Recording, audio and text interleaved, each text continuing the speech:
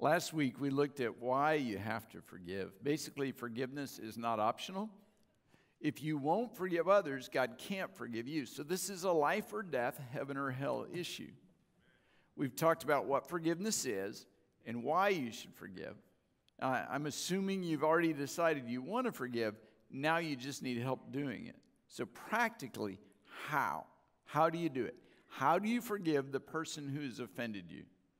I understand this isn't easy. Some of you have been struggling with this for years. I don't pretend to know all the answers, but I want to give you some practical steps and some principles. Forgiveness starts with this decision. Base your forgiveness on what God has done for you rather than on what the person has done to you. See, remembering God's forgiveness towards me helps me extend forgiveness to you. I forgive you because God forgives me. When I realize how much I've been forgiven, how can I not forgive you? Let God heal your past wounds. Unforgiveness means you desire to hurt the people who hurt you. Read a story about a little boy sitting on a park bench in obvious pain. And a man asked him what was wrong, and the boy said, "I'm sitting on a bee." And the guy said, "Well, why don't you get up?" And the boy said, "Well, I figure I'm hurting him more than he's hurting me." Well, the healing process begins when you get up off the bench and quit trying to hurt the other. Forgiveness and healing are connected. God will only heal your wounds when you stop inflicting pain on those who hurt you. You may think you can't forgive because you hurt too much, that if you didn't hurt, then you can forgive. That's backwards. The hurt won't go away until you forgive. Hate keeps you from forgiving. In order to forgive, you have to change your viewpoint and you have to see your offender through the eyes of Jesus. Just like you, they're a sinner in need of a Savior. When you look through the eyes of Jesus, you can see the real needs and you can actually feel compassion towards the person who hurt you. You say, "Well, that's impossible." No, remember Jesus on the cross? After having his hands and feet nailed to the cross, Jesus looked down at the people who were inflicting that pain and he prayed, "Father, forgive them, for they don't know what they should do." Even in intense pain and agony, Jesus looked on his persecutors with compassion. And Paul told us your attitude should be the same as that of Christ Jesus. Remember, hurting people hurt people. People often hurt others because they themselves are hurting. Instead of anger, have compassion for their hurts. Now, quick word of caution. If someone tries to use that as an excuse for hurting you, if they say, "The reason I'm hurting you is because I was hurt," that's manipulation. Don't fall for that. It's a principle, not an excuse. Now, does seeing people through the eyes of Jesus mean you have to let them back in your inner circle? No. Do you have to let them move back in to your home, to your life? No, that's not what I'm saying. Forgiveness is not a reunion, but you can see them with compassion. To forgive, choose to pay off the debt the person owes you. People may owe you different kinds of debt. Maybe somebody borrowed money and they haven't paid it back. Some owe a debt of gratitude. You did things and they haven't thanked you like they should. It hurts when someone ignores your contribution or ignores your help. It makes you feel used. Maybe somebody owes you an apology. They've done something wrong and they have yet to come to you. In order to forgive them, you have to quit expecting them to repay their debts. Instead, pay it off yourself. Change your way of thinking from "they owe me" to "if they owe you money, you're probably never going to get it." You've learned that anyway, right? So you might as well just think that way. They probably aren't going to say thank you. The apology will never come. They're not going to make it right. Quit expecting them to make it right or repay the debt. Instead, in your mind, cancel the debt and consider it done. And then if it happens, it's just a blessed surprise. When you're hurt, you record the incident on the videotape of your mind. And every time you recall an injury, you hit the play button and you watch that hurt all over again. Remembering the event brings the pain back. The person may have caused harm once, but as you keep replaying the hurt, you experience it 100 times. Your own unforgiveness causes the pain to be multiplied. You have to stop replaying the hurt. Forgetting's difficult. But when the hurt comes to mind, instead of dwelling on it, move on. Do something else. Pray. Read your Bible. Listen to music. Play with the kids. Make a coconut cream pie for your pastor. Do something else. That's not in my notes. That just came. I'm not sure. That might be the Lord just speaking right there. Do anything other than sitting there and thinking about it. Refuse to play back the tape. If someone comes to you and tries to get you to tell the story, don't do it. Tell them, I'm not going there. I've moved on. To move on, focus on the future. You can't drive forward while looking in the rearview mirror. I tried it this week. It was a disaster. If you spend too much time trying to analyze the past, it will destroy you. You can learn from the past, but don't live in the past. Now, it's inevitable. You're going to be hurt. And when that happens, your response is a choice. You get to choose whether you are hurt or offended. Someone said to me, Rod, I'm sorry I offended you. My response was, you can't offend me. You can't. I love you. No matter what you do, you can't offend me. See, me being offended isn't something you do. It's something I choose. I get to choose whether or not I'm offended. You do not have enough control over me to make me offended. You can't make that choice for me. Only you can choose the position of your heart. That's in your control, not theirs. Choose not to act out of offense, but instead to forgive out of love. Let that be the position of your heart. If you want to forgive, choose not to be offended.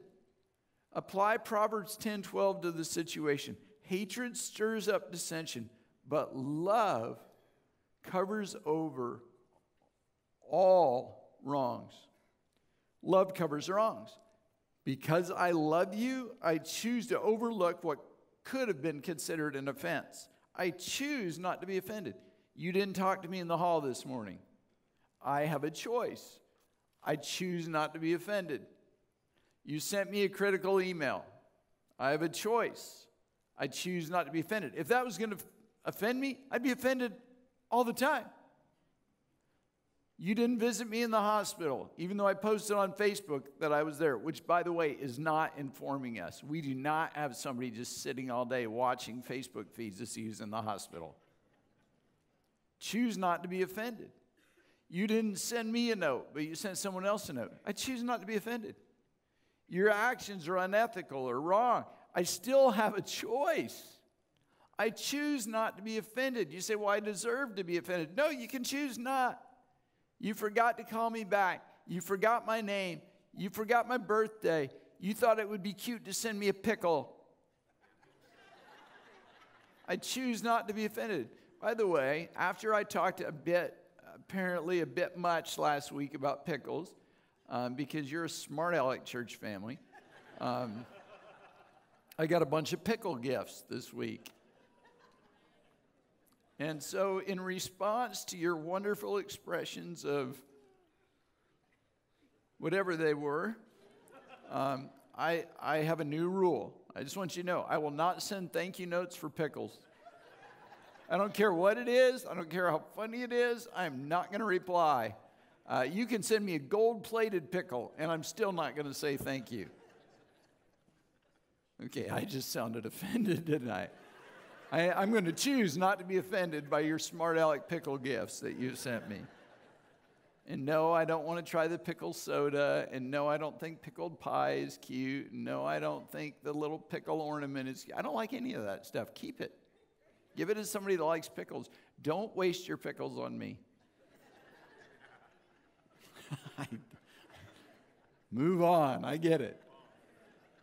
Love covers over an offense. I'm not offended. You say, but Pastor Rod, you don't understand what he did. You don't understand what she said. You don't understand how I was hurt. Love covers over an offense. It is your choice whether you're going to be offended. Look at Proverbs 17:9. He who covers over an offense promotes love.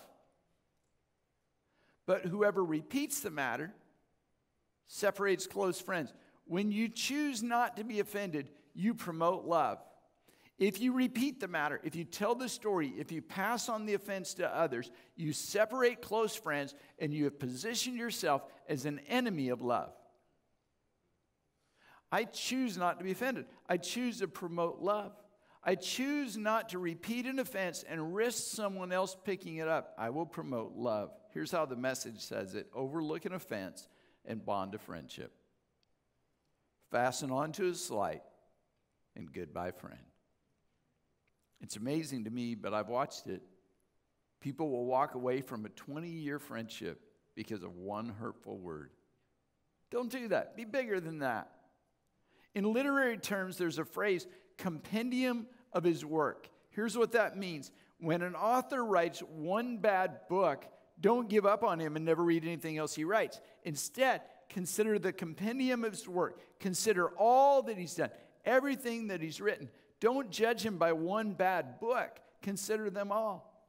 Don't judge a friend or a leader by one offense or one misspoken word. Instead, consider the totality of your friendship.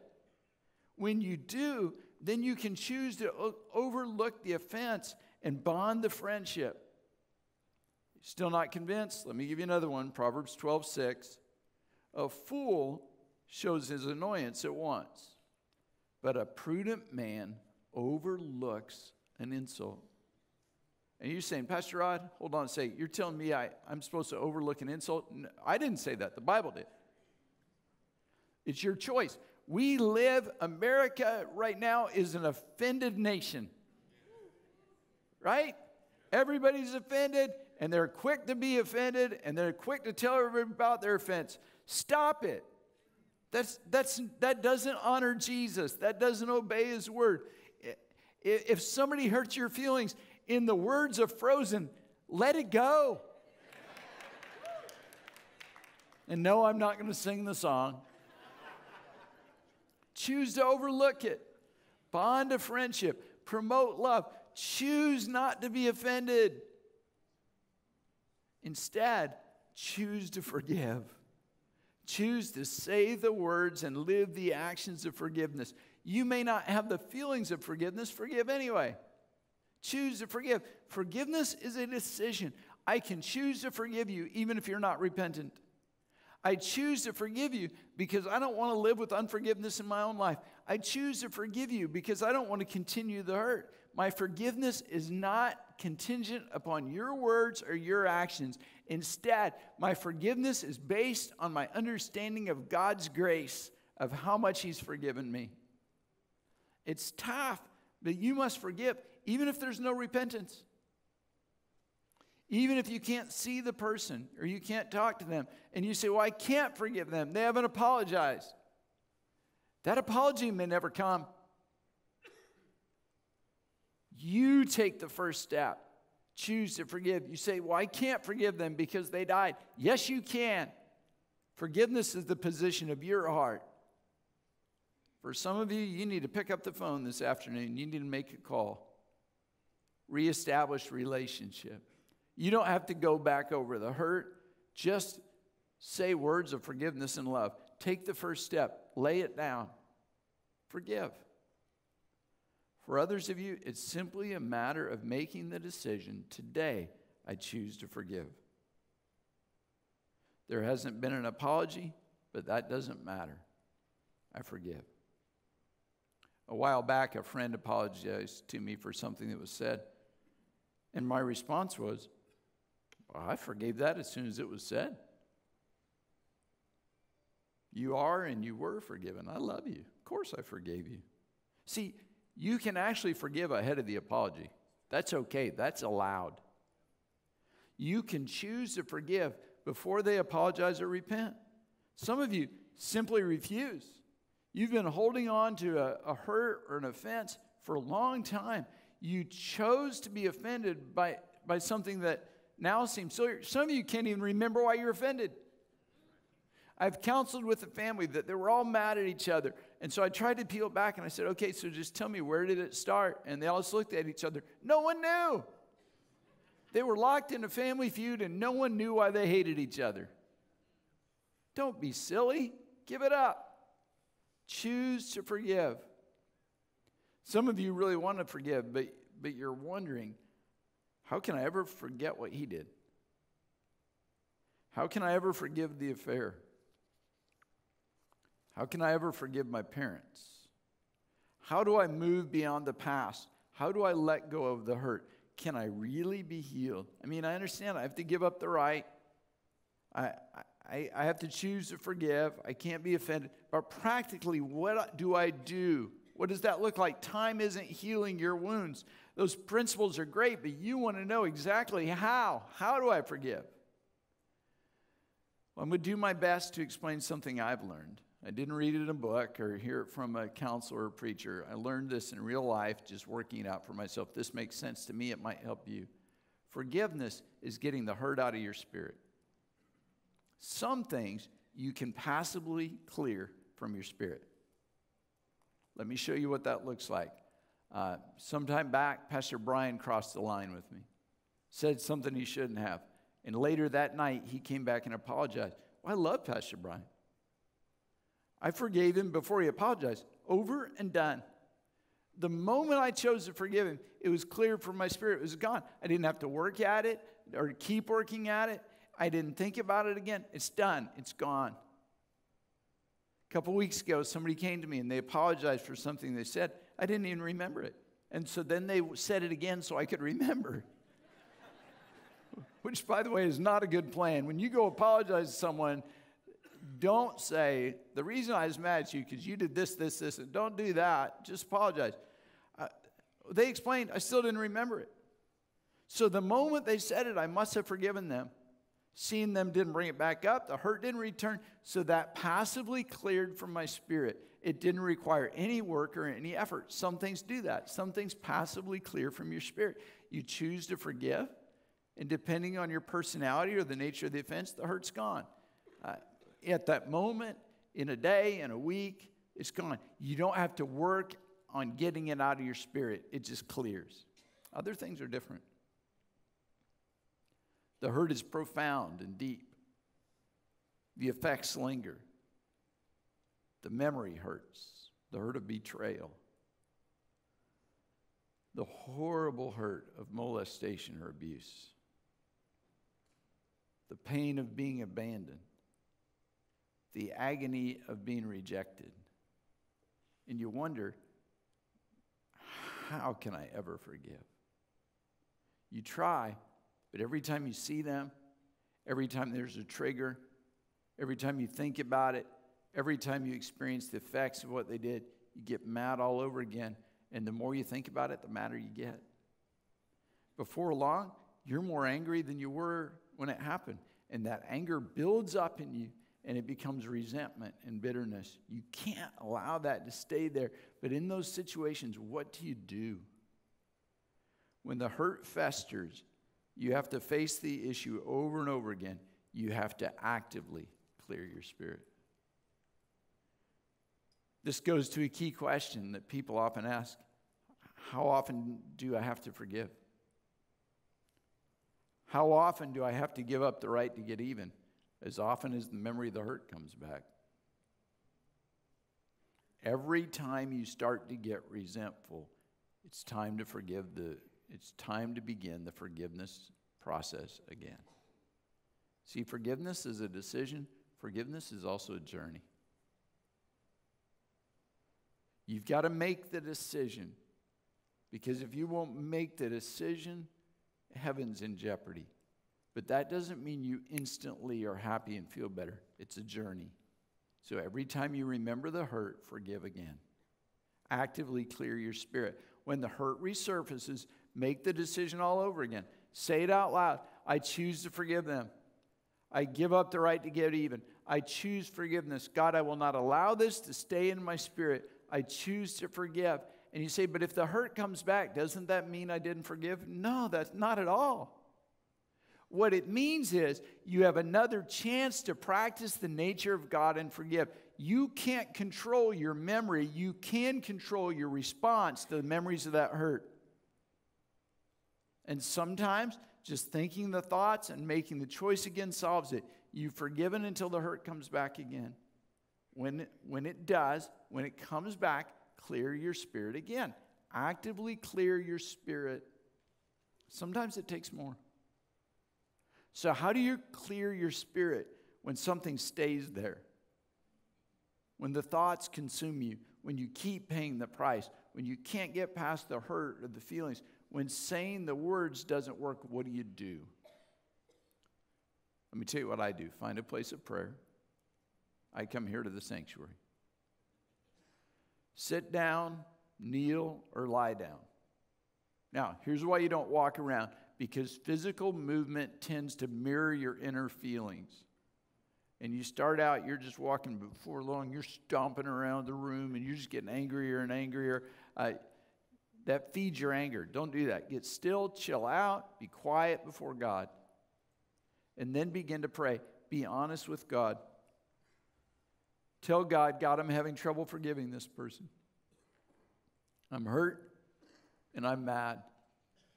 Pour out the hurt and the anger to God, all of it. Tell God why you're mad. Tell him what you feel. Tell him what the person did. God can handle it. He's a big God. And guess what? He already knows it anyway. You're not surprising him. Take as long as you have to, as many times as it takes. Tell it all to God, every bit. Pour it out with the tears, with the anger, everything else. Get it out. This is very important. You're telling it to God, not to someone else. See, it's not gossip when you talk to God. Choosing the sin of gossip to deal with the sin of unforgiveness doesn't make any sense. Don't gossip, go to God. You can tell God absolutely anything. Get it all out. The right place to vent is God. And then, after you've vented it all, ask God to help you forgive again. And pray this way. God, I will not let this person stand between me and you. I will not let them have that power in my life. I refuse to allow bitterness. Help me forgive. God, help me forgive as you forgive. Help me to have your nature instead of my nature. I choose to forgive. I will forgive. God, help me forgive. Then stay there. Sit, kneel, or bow in the presence of God. Don't get up until you have peace in your spirit and heart. Don't get up until his peace and love replaces the anger and unrest in your spirit. Sometimes it takes me 5 minutes. Sometimes much longer. Actively clear your spirit. Say, wait a second. So don't get up till I love the person? I'll be in the sanctuary till summer. That's not what I said. I didn't say stay there until you love them. Remember, this is a journey. This is a process. What I said was, don't get up until you sense the peace and the presence of God, washing away the anger and the resentment. Do you remember when Jesus was in the boat with the disciples in a storm? Do you remember that story? Real quick, Jesus and the disciples were in a boat. They were going across the sea, and the wind and the waves came up. Jesus was taking a nap, didn't freak him out, completely freaked out the disciples. They're yelling, they're screaming, they're thinking they're going to die. They wake up Jesus. Jesus gets up and says, what's the big deal? And then he looks at the wind and the waves and that storm and says 3 words, peace, be still. And the wind and the waves ceased. That same Jesus can speak those same 3 words, peace, be still, to your inner storm. And then you can have the peace of God and walk in forgiveness. Don't get up until the peace of God is more powerful emotion than the anger or resentment. This is one of those times where if you're baptized in the Holy Spirit, your prayer language can be important. Sometimes it's hard to know what to pray or how to pray. Often I'll just let the Spirit pray through me. The Holy Spirit intercedes and gives you the words to say. Then if the feelings come back again, right back to the presence of God, right back to that place. Listen, if Satan is the one trying to bring back those feelings, he will quit in a hurry when those feelings send you running to the presence of God. And you say, well, how long do I have to do this? Until you no longer have to actively clear your spirit. Until one day you realize that anger and bitterness is no longer in me. I'm walking free from that. I don't know how many days, weeks, months, years you'll have to make that decision, but make it every time. You say, isn't that a lot of time? Maybe, but it's worth it. You get to experience peace instead of bitterness, love instead of anger, and you can walk in forgiveness. By actively clearing your spirit, you don't allow that negative feeling, that unforgiveness, that anger to stay. Clear it out every time it shows up. Pray until frustration is replaced by peace. See, forgiveness is an ongoing process. Every time the hurt returns, actively clear your spirit again. It's a decision put into action, and you will feel like a weight has been lifted. You really can be peaceful and free. Someone I consider a friend really hurt me. I was manipulated and deceived and humiliated. On top of that, it cost me a lot of money. I was angry. But I knew my only option was to forgive. Every morning I prayed, calling them by name, and said, Lord, help me forgive. Lord, I choose to forgive. Lord, help me forgive. And I called them by name. I did that for several months. Then a week and a half ago in our Friday prayer meeting, I was walking and praying, and I prayed it again when I suddenly realized I'm there. I don't have anger or hurt. I've forgiven. I no longer need to pray that way every day. I've moved forward. What happened? He didn't change. The situation didn't change. My opinion didn't change. My opinion's the same. My heart changed. And I was free. It's such a wonderful feeling. See, you don't have to change your opinion to change your heart. Release the person from your prison. Release the person who's offended you. Let him go. Unforgiveness is like a chain connecting you to the person who hurt you. If you don't release them, you're dragging them with you everywhere you go. When you go to bed at night, that unforgiven person is there to keep you awake. You can't get away from them. The only way to get unchained is to forgive and to release the person who's offended you. Unlock the chains and release them, or you'll remain chained to them forever. The hurt will keep hurting, and that hurt will frame your life. So pray this way: God, I release them from my anger. I release her from my hurt feelings. I release him from my disappointment. God, I know only I can choose the position of my heart, and I choose to position my heart like yours. And you will discover when you set him free, you'll be free. When you set her free, you'll be free. It's time. It's time. And then once you've released the person, you've forgiven others, you can rejoice and you can receive God's forgiveness. Because that's what's at stake. Remember what Jesus said. We have to go back to this because it's so important. Because you could listen to all this and say, sounds good, I'm not doing it. Here's what Jesus said. If you forgive men when they sin against you, your heavenly Father will also forgive you. But if you do not forgive men their sin, your Father will not forgive your sin. We don't have a choice. This is not optional. You have to forgive others because your own forgiveness hinges on it. You say, well, I don't want to forgive. It doesn't matter what you want. It matters what's right. If you did everything you want, we'd all be in trouble, right? I want to do a lot of things. It's right. The people you haven't forgiven have kept you from God's best for your life.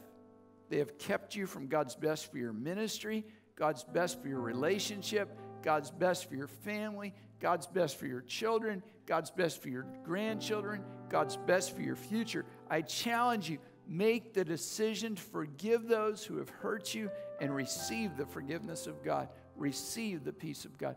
You can really get there. It can really happen. Would you bow your heads with me? I want to pray for you. We do it a lot of ways. Sometimes we have people stand up, raise their hands, come to the front. Today I just want to pray for you because really the working out, the response to this message is not something we do right now in this moment, but it's something you get to put into action. And so I want to pray for you. I want to pray that you'll forgive, and then I just kind of want to guide you through the process, and we're going to clear our spirits this morning. Lord, I pray for people in this room and people watching online. They've got a hurt, Lord, or it's real. We don't diminish that. A real hurt, real pain. Something wrong happened. Lord, we choose today to forgive, to release the person from the prison of our hurt, to unlock the chains, to set them free so we can be free. We make that decision, Lord. Lord, help us not to let hurt and anger simmer in our soul until it becomes anger and resentment and bitterness. We release that today in Jesus' name. And now, Lord, together, we work on clearing our spirits. I choose to forgive. Go ahead and just call that name to the Lord in prayer. I choose to forgive him. I choose to forgive her. Lord, help me to forgive. Help me, Lord. The hurt's there, but help me forgive. Lord, help me. I pray that you would replace those feelings of hurt with a feeling of peace. Lord, that you would replace anger with instead joy. God, I can't get back everything I've lost, but help me not to focus on the loss, but instead to focus on you and your blessings, what you've done in my life. Lord, I choose to forgive. Help me forgive. Help me, Lord, to clear that out of my spirit. Lord, every time that hurt comes back again, I'm coming right back to you, right back to your presence. Help me, Lord. Help me to forgive and to be free. In the name of Jesus. Jesus' name. Amen. This week, we conclude our 40 days of fasting and prayer, actually on Thursday. For me, it's been so powerful. I just sense a season of victory beginning for us after a really difficult season of spiritual warfare. For me, for our church, I can't wait to see what's ahead. I can't wait to experience this next season with you. But I want to share a song with you. This song really ministered to me through the difficulties of 2019. I've listened to it at home, airplanes, in my truck, in my office. I've listened to it hundreds of times this year. Every year I have a book of the year and a song of the year, and this is my song of the year for 2019. It's a simple song, but it encouraged me, and it helped me have the right outlook on difficulties and challenges. Maybe you're still fighting. There's still challenges. Maybe even this week you've got some situations you're dreading. Come on, victory is on its way. A season of victory is coming. It's just on the other side. And as we enter this holiday season, this song is my prayer for you. The title is simply, God is Good.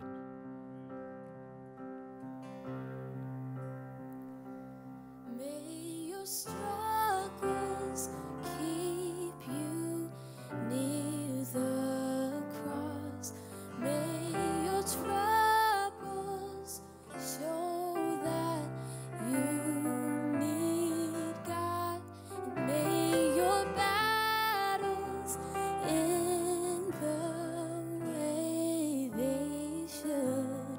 And may your bad days prove that God is good.